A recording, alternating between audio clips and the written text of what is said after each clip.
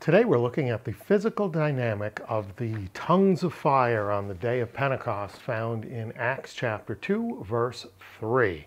Prior to that, let's talk a little context. So at the end of chapter 1 of the book of Acts, the remaining 11 followers of Jesus select a replacement for the now deceased Judas. The 12 of them go off to a house, and that's where we pick up in chapter 2. Let me begin with verses 1 and 2 from the ESV. When the day of Pentecost arrived, they were all together in one place, and suddenly there came from heaven a sound like a mighty rushing wind, and it filled the entire house where they were sitting. Then we get to our verse that we're focusing on today, verse 3. And divided tongues as of fire appeared to them and rested on each one of them. All right, let's pick this thing apart. Kaiopthesan autois diamerizomai glossai hose puros. So kaiopthesan, and they appeared, or they were seen. Autois, to them. What was seen? What appeared to them? Diamerizomai glossai. So glossai, tongues. Diamerizomai, being separated, being individuated, being distributed. So these are not forked tongues. These are tongues that are individual tongues, not a big glob of tongue, not one huge tongue, individual tongues. So they're divided in the sense that there are multiples. They appear as multiples. And then we're told, hose puros, as if fire. Please forgive the typo in the slide where it says as is fire. It should be as if, and I've bracketed it was fire. So let's get grammatical here. Look at our verb. Opthesan is an aorist passive of orao, and orao, I see. Opthesan has the same root as ophthalmology. This is something that was seen. It was seen by them. It appeared to them. What is the subject of the verb? The subject of the verb is glossai, and it's modified with this passive participle. It's a simple passive participle, meaning that the subject, glossai, receives the action of the participle.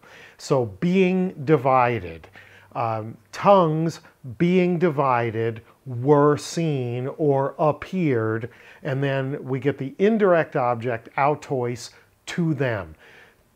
Individuated or divided tongues appeared to them. And then we get that last little part, hose puros, as if fire.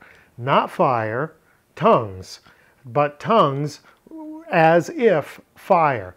As if in what regard? Were these tongues generating heat? Were they consuming the oxygen in the room? Were they scorching the ceiling? Were they generating light? It doesn't give us any specific there, does it? But here's what we do have specifically. We have the verb that applies to the tongues that were hose puros, as if fire, telling us that this is about appearance, opthesan. They appeared. What appeared? Glossai, tongues. What kind of tongues? Divided tongues. They appeared to whom? To the 12 who were in the house, hose puros, as if fire. It's the appearance of tongues that is like fire, as if fire. Pretty interesting stuff. Let's look at the rest of the verse. Kai ekathasen ef ehena hekaston auton.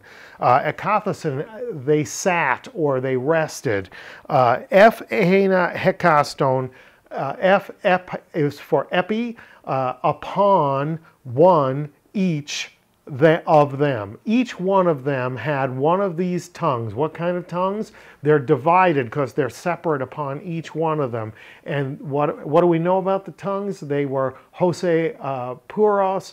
They looked like fire, as if fire, based on their appearing in the verb, opheson.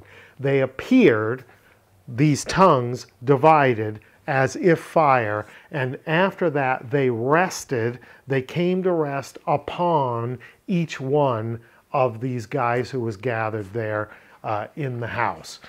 Pretty significant stuff. So let's put the whole picture together. The first thing we know is that when they were together in one place, they heard a sound. The sound was like a mighty rushing wind. So we have sound and wind in verse 2. It fills the whole place. Then in verse 3, we're told there was a visual phenomenon.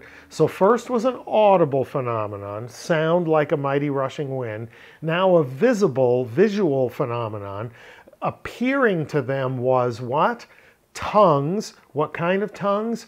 Divided tongues, individuated tongues, as if fire, that came and rested upon each one of them.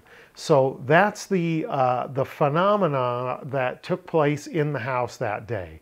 It was audible and visual. What was the sound? The sound was like a mighty rushing wind. What was the visual affect? It was like tongues that appeared as if fire and rested upon each one of them, went to them and remained upon each one of them. Then we get the big oomph in verse 4. But before we go to that, I just want to stress this one thing. We're told clearly that the subject of the verb is glossae, tongues. So this is tongues that appeared as fire, not fire that appeared as tongues. Okay? So that's a significant difference. Now let's look at what came next in verse 4. And they were all filled with the Holy Spirit and began to speak in other tongues as the Spirit gave them utterance. So, was the Holy Spirit the wind? Was the Holy Spirit the tongues? Was the Holy Spirit the fiery appearance? It doesn't say that that was any of those situations. What we're told is about phenomena, an audible and a visual, the end of which they receive the Holy Spirit and then begin to speak in tongues as giving utterance as the Spirit gave to them. Now, think about speech for a moment. What does it take in order for you to speak?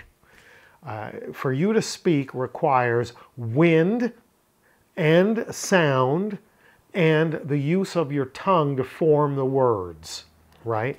And here we have these phenomena that have wind, or sound, I should say, like that of a mighty rushing wind, and a visual appearance of tongues that appear as if fire. And after the Spirit fills them, they now speak differently.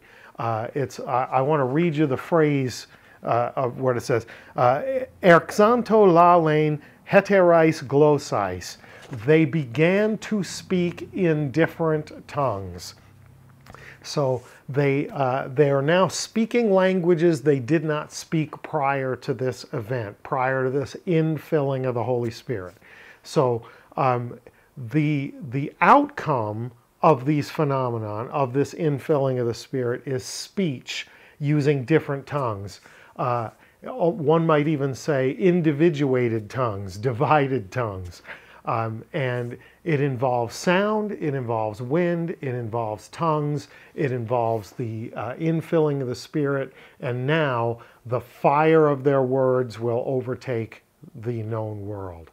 Pretty magnificent imagery through the phenomenology that Luke uses to tell us the story. Some of you right now may have just gotten offended and say, well, wait, what do you mean the way Luke describes it? Luke's the writer.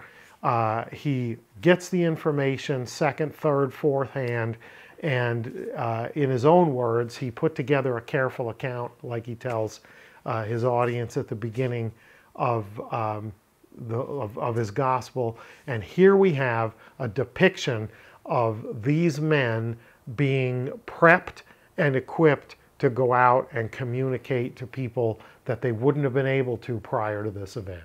So, what fell upon them? What appeared to them were tongues, divided tongues, as if fire, after they heard a sound like that of a mighty rushing wind. And when they had then, after those two things had been filled with the Spirit, they began to speak in different tongues as the Spirit gave them utterance. Great stuff. Thanks, Luke, for your vivid depiction.